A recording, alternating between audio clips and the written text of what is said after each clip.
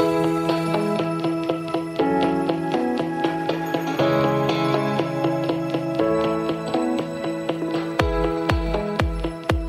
everyone, I'm Carla. And I'm Lanes. And together, we're the After Deck, where each week we recap an episode of Bravo's hit reality TV show, Below Deck.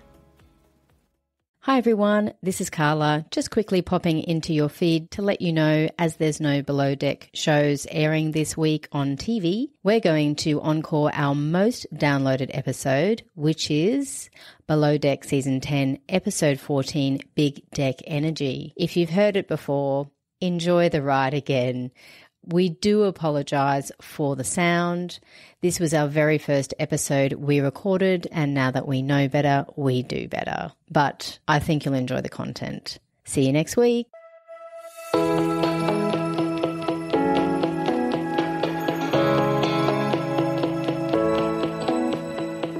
We're doing Season 10, Episode 14, Big Deck Energy. Where do we kick off? Alyssa left. She's gone. She's gone, and we're kicking off with the Pageant Queens, who are still on board. Yeah. It's their second day of charter, and we know in this that Captain Lee is going to come back. Yeah. And our favourite captain of all time, Captain Sandy. She's the best ever. She's going. So have you got your highlight of the ep, Lanes? No, I don't know about highlight, but I just did. Well, I wanted to talk a little bit about the dietary requirements. Oh, yes. I've not seen as many.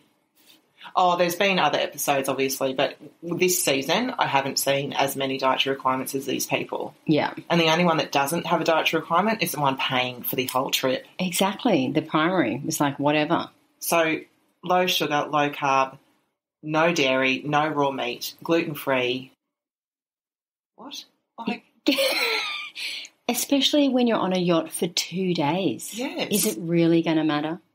And poor Rachel. Yeah. Who's also one of our favourites.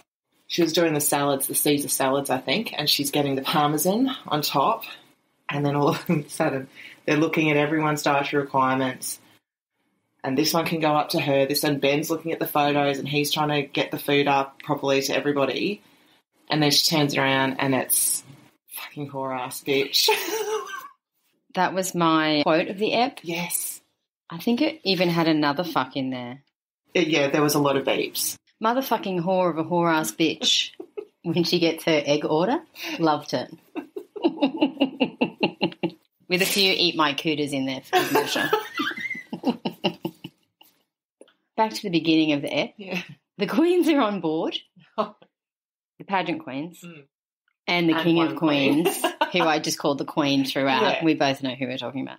I don't even know what his actual name is. I just kept calling him the Queen in my notes. Yeah, agree.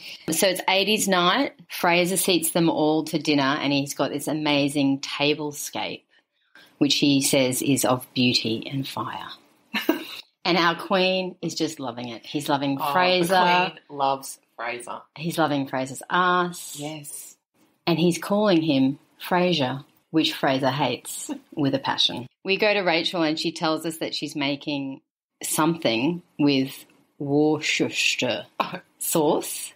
It's honestly a highlight because I love, on Instagram there's these things with like Worcestershire sauce and how people say it's so wrong all the time. And when she did that, and what did she say afterwards? She said, I can say it however the fuck I want because I'm the queen of the kitchen. Yes. I knew you would have written that down. She says Worcestershire. Yes, I said Worcestershire. But I think it's Worcester. Well, or is it Worcestershire? I say Worcestershire. Worcestershire. We're all saying it wrong. Yeah, I think so. That guy on Instagram, I beg your pardon. Did she just say Worcestershire, sister? Who's your sister? So Sandy's worried about dragging anchor in the wind. Oh, it's wind. All episode. That's all Sandy's worried about. She stayed up all night. She's got no sleep. No sleep and no staff to worry about, really. No. So she's just worried about the wind. So can we talk for a minute about LaQuish? Yes. So let me just... Not just a minute. We need more than a minute for her. Yeah. So let me just say that she's basically calling herself a tart because in French... quiche is feminine, so it's LaQuish. And so she's calling herself LaQuish. Yeah. Which is basically just a fucking tart. No, I did a quick side gig, and really she's not that much. She's a bit of an entrepreneur, but nothing exciting. I thought I was going to find some gold. But for what? Like, what's she entrepreneuring? Lots of different things. And she's using this whole below deck experience to push. Is that why she was being so yes much? Yes. So some of LaQuish's requests. Scissors. She sits down for dinner, and what does she want? Scissors. We never find out why. No. Does she use them? We don't know. She just asks for scissors. Then coconut syrup. That's right. Diet Coke. Turkey club sandwich, which she never eats. She never ate it. And then they were just about to serve their meal not long after that. Yeah, 30 minutes. Didn't Rachel say, I'm in the middle of dinner prep, or she's doing lunch? Yeah. I should stop drinking rosé when I watch this show. Pears on the side. Oh, the pear, yeah. 24 karat gold on her steak. And yogurt, please, right in front of me. Not over there, right in front of me. She couldn't get up. She's not doing 10,000 steps a day. All of those requests, like her ridiculousness on the show, she's now making merch. What do you think her T-shirts say? Yes, her T-shirts say 24 karat gold steak. I'm that girl. All the things that she said on the show, she's put on a shirt and she's selling them. There's something wrong with us, isn't there? Like many things. We don't. we try to hide our mistakes. Like, she's making money off hers. And I'm sure people are buying it. Oh, hundreds of people will be buying it. Will people buy our merch? Yeah. I'll be wearing it. Yes. We can get free shirts for ourselves. Yeah. Great. Like, Cuda. I don't think you can have Cuda without Eat My Cuda. Yeah. Which Rachel says about everyone. LaQuish after the pears, I think. And do you know also, like, when the pear thing happened, in my head, I would have just got the pear and put it in front of her. But Rachel cuts it up, does it really nice. I'm like, that's why she's in her job and I'm in mine, because I would have just got that pear and put it in front of her, like the whole thing. I might have even wrapped it in alfoil and said, like, I've run out of gold. Have some foil. Cling wrap. To go. Pear to go.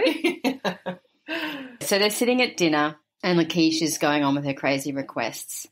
And the primary, for some reason, we don't know why, gets a lap dance from the Queen. And a chicken fillet falls out. And the Queen thinks it's a boob. Yeah. It looks like a boob fillet. Yeah. And then she says, no, it's my butt fillet. And I'm thinking, I don't need them. Do we really need butt fillets at the dinner? Do you really need to put in butt fillets to sit at a dinner table? If we were on St. David, we wouldn't even get dressed for dinner. I mean, we'd be like in our togs. jeans. Yeah, we'd be like, it's all good. If they would, doing all their A+ serving, I'd be like, it's fine, I can get it. But I guess we're not at that level. We're not.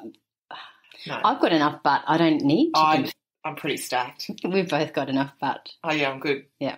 They have their dinner. Primary has the lap dance, and then the 80s party starts. Yeah. And I'm loving the crew shorts. I'm all about the little...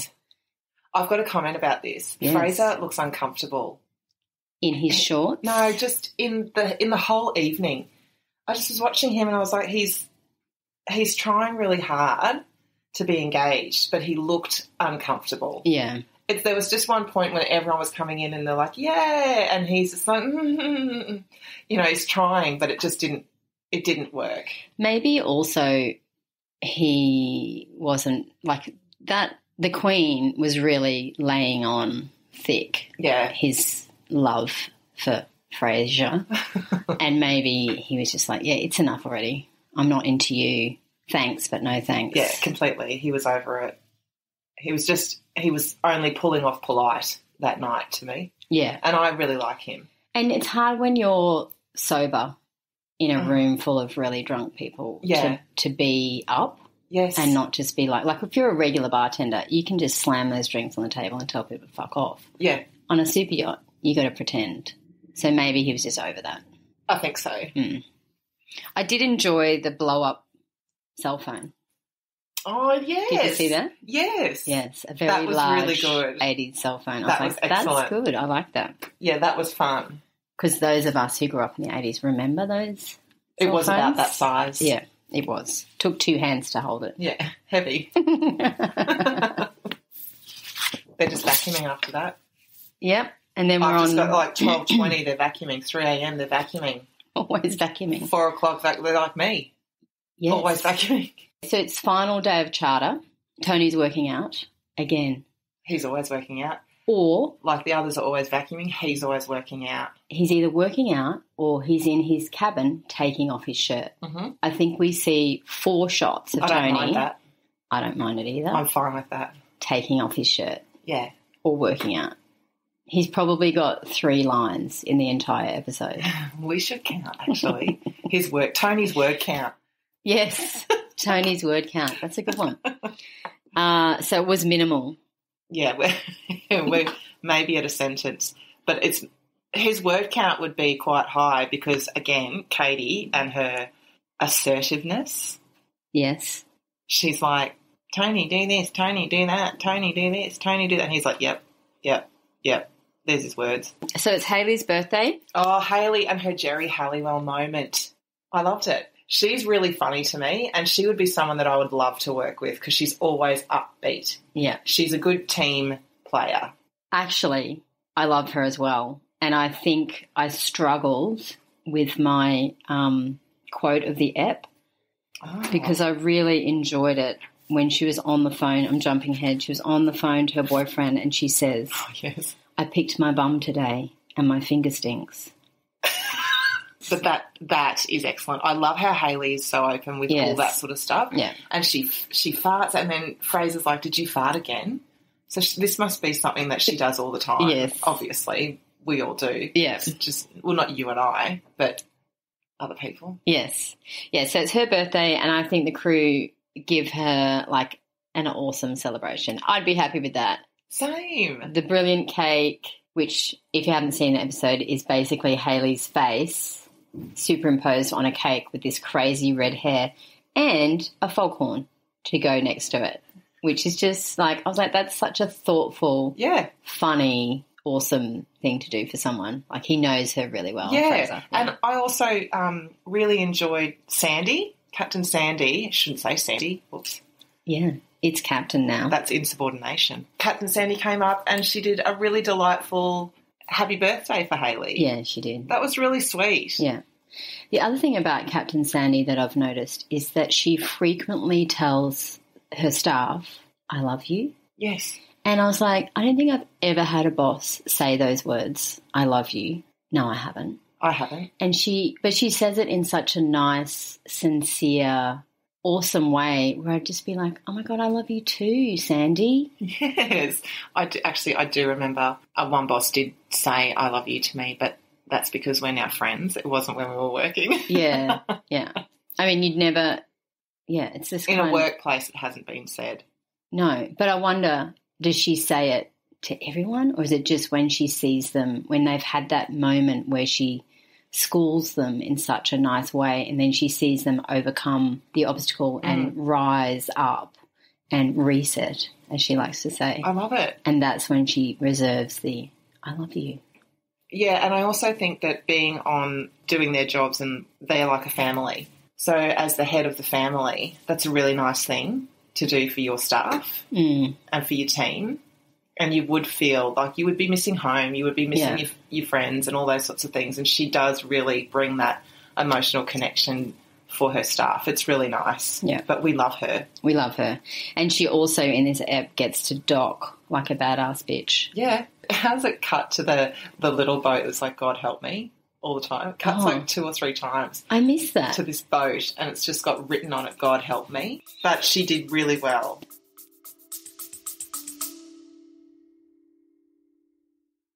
If you'd like to support us, go to the link in the show notes and buy us a coffee or subscribe. It's a small donation that goes towards helping us cover the costs to make our podcast. And then they all sit down and have a bit of a kombuya. How do you say that? What are you trying to say? Kombuya. Kombuya. Kumbaya. Kumbaya. God, that was really hard. They had this kumbaya moment with Captain Sandy when they're all sitting around and she says she's leaving. Everyone, or she cries. You know what else I love about her? She cries a lot. Same. And she's such a, I don't know what the word is, like she's a beautiful crier or she's like a restrained crier. Yes. When I cry, my whole face crunches. Oh. And it's not nice. Oh, you've seen me cry. Multiple times. Yes. But she's, well, I mean, we could do a whole episode on Sandy. We could. And our love for her.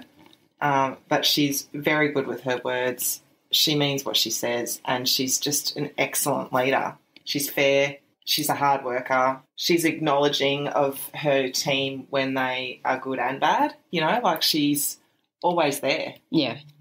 And I also enjoyed how when they were sitting around having that, like, final meeting, they all talked about, without talking about she who must not be named. Like they were all saying how great the charter was, but no one said, yeah, it's because Alyssa's gone. I think she was a bad egg. But everyone knew her energy. Yeah. It was big I mean, energy. Camille, I know we're going back to previous episodes now, but Camille, she was lazy. She was lazy. Yeah. She didn't work hard at all. But Alyssa was the problem. Yes. I mean, it's fine. Camille should have gone too, but Alyssa was the problem, and I knew it. And Camille might not have had to leave if Alyssa wasn't there. She still didn't work as hard as the others. And I've just completely forgotten the new guy's name. Curly hair, South African, Stu. Tyler. He's good. He could come and work for me any day. He can make my bed anytime he wants. He can fold my towels. He can clean my bathroom. He's a great Stu. Yes. And this is a good segue lead on to the next part of this episode where we meet the new Stu. We do. And David immediately realises as soon as she's on the dock that Ben. Ben! Why am I calling him David? Because they all have St. David shirts on, so you would have just gone, David. Do you know what? Ben realises he knows her from the gram. Mm-hmm. And I'm sure you've got something to say about this. All the kids these days are sending nudes. It's disgusting and everyone should stop doing it. How do you send nudes to someone you've never physically met? Never. She even flings through her phone. She's like going through her phone. She's like, this is how our conversations, this is how many conversations we've had. And it goes on. It's like a scroll. Yeah. It goes on for ages. So they've obviously had a lot of back and forth, that's fine. But why are you sending your boobs, your fanny, or your dick? Like, why are you doing that? Unless you've met someone in person, don't send them your tit pics. Oh, my God. And even then, if you break up with that person, you know where those tit pics are going to end up. Just don't do it. Ever. Opposite to what Moira Rose says. Who's Moira Rose? Schitt's Creek. Okay. I need to watch that. You do. So the new Stu is from Cape Town, which I think is also where Tyler's from. Probably. And she looks like she's going to be high energy. She's definitely going to try and get in the sack with Ben. 100%. She wants what she wants, and she's openly said that. And while she's reading out the messages from Ben to production, what do you think is in the message that she doesn't say? So she's scrolling through and she says, so Ben said to me, I think we both have similar passions in the bedroom. I reckon. ... I reckon it is. I love going down on women. What do you think Ben said to her? I think that you're right. Because I feel like I heard a g when she cut off. I love g like that. I think you're right. It's either that or anal. Wow. Oh, I didn't even go there. I mean, is that something that What you else could write? it be? But you wouldn't tell a woman you love anal. No, 'Cause like him having sex with her up the arse. Yeah, but it's not everyone's bag. So would you write that if you were trying to like Graham court a woman? Graham court, new word. We've had a lot of new words. Would you talk about how much you loved anal, and would you keep that a bit of a secret for later? Like in the back door. Yeah. Okay, well then it's going down on her. How will we find this out? Stay tuned. Can we text Ben? Can we get onto Ben's gram? Well, I mean, I'm going to direct message him. yeah, we are Australian. Yes. And so is Ben. Yeah. Actually, let's get him on the show. Oh, my God, Ben. He's one of my favourite crew members, actually. Same. He's a lovely man, attractive, First Nations Kind. person. Yep. Love him. Let's get him on and let's ask him, Ben, what did you say there? Why would he tell a couple of middle-aged women what he said on Instagram to, we don't even remember her name. Leanne. Just a bit of fun. Let's find out anyway. You DM him. Yeah, I'll be in touch, Ben. And stay tuned, Yeah. listeners, and we'll let you know. So let's just talk about Fraser knowing when he was gay. Hayley was also talking about this as well. She was saying she didn't mind. She thought she was gay at one point, which I just it's so funny. It's so Hayley. Is that when she loved Jerry Halliwell? Yeah. It is. Yeah, it is. I loved how she says, you know, you don't realise how much I loved her. If I knew where she lived, I'd go sit in her garden. And I was like, I get it. Yes. I know exactly how much she loved her, just with that one-liner description. It's perfect. Yeah. So Fraser then talks about his erectile dysfunction. In fact, he says that one time he flopped his penis on top of a vagina, just tapped it on the top in an attempt to have sex with a woman. And that was kind of when in his head he went, I think I need to stop pretending. Yeah. It ain't working. And thinking he had to have sex with a woman, he was in Sydney. Yeah. Do you remember him talking about that? Yes. And he was stressing out about it because he didn't want to. Yeah. And then she got stung by a blue bottle on her neck. Yeah. Which meant he got out of it. Now, how awful to feel like that. Like, not to get really, deep and emotional, but how awful to be feeling, thank God she got stung by a blue bottle so I don't have to do that. Yes, definitely. And then he also says, I think vaginas are the devil. Where my mind was going was that no one should ever have sex on the beach. It's just not a good place. Crumb sausage. It'd hurt. Crumb sausage? Yeah. Did you just make that up, or have you used that term before? I've used it before. For a sand-encrusted penis? Yes. Oh, my God. I was going to say you just end up with either sand right up your crack or a crumb sausage. Now I can use that. Yes. Or sandburn on your knees. There's no comfortable way to have sex on the beach. None. That's all. So next week, Captain Lee is riding the crew in his usual way. Oh, my God. Captain Lee comes back, and side note, he doesn't look any better. No. He's still limping and he's still got his cane. Yeah. Like, he's gingerly going onto that boat, and I'm like, why? I think he's been working out quite a bit. I noticed his guns were a little bigger.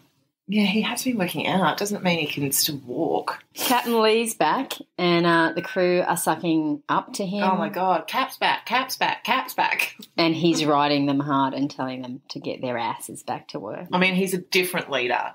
Very. I don't want to be down on Captain Lee, but it's just because of our love for Sandy. Captain Lee is really good for his one-liners. Yes. We may get many quote of the ep from Captain Lee. Yeah. And the charter guests that we've got coming next week are fucking obnoxious. Oh, my God.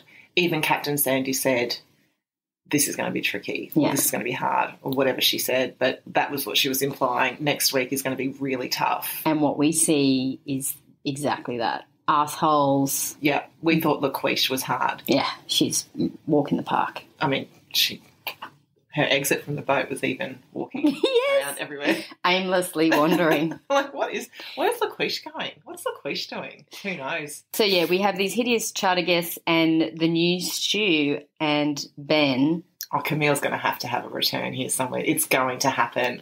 Production would make sure that this is juicy. There's got to be a love triangle. Oh. There's already been one with Alyssa. Oh, my God, Alyssa and Ross and Katie. So now this is going to be our next love triangle. Yeah.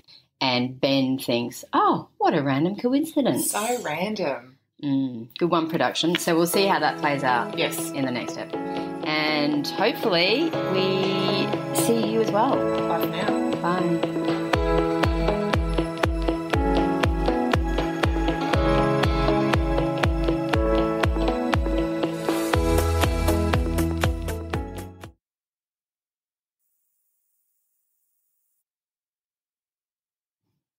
If you'd like to follow us on Insta, come over to theaftdeck.pod. Or send us an email on theaftdeckpod@gmail.com. We'd love to know what you think about the show and what you'd like us to cover for upcoming seasons.